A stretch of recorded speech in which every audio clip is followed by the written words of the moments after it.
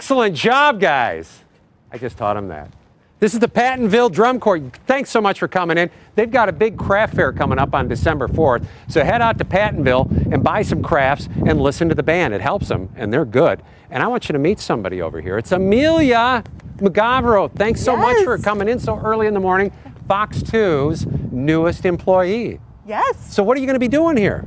I am actually going to be baton twirling. Oh my gosh, we're going to start the newscast with a baton twirler. I love the idea. Yes, I have twirled since I was 4 years old, so this is definitely my hidden talent behind the TV, and yeah, I'm so excited to share this with y'all. I remember seeing you. My son went to Illinois, and we were in Urbana-Champaign, went to the football game, and you were out there, and that's called a feature twirler, and they had not had one in 10 years. Yep, I was the first feature twirler in 10 years for the Illinois Marching Illini, and it was just so cool to bring the position back because we do everything from, we twirled at the Macy's Thanksgiving Day Parade one year, and then all the home games, of course, even Chicago Bears games, so it was just so fun to be out there. So you've turned these in for a microphone at night.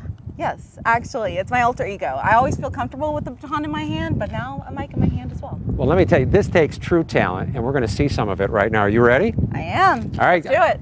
Ready, and... I just learned this one. I'm going to get out of the way.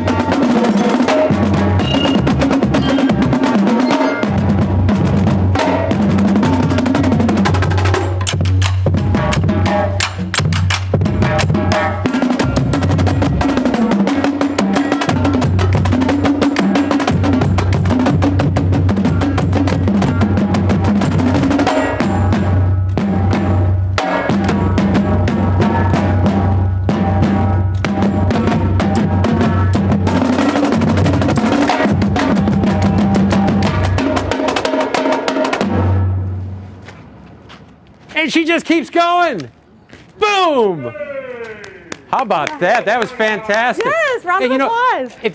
Good job, everybody. If you're on a slow story some night, you don't have anything to report, you just grab the microphones and start doing it. I know, right? Oh, yeah, you got something to fall back on. All right, we're going to take a little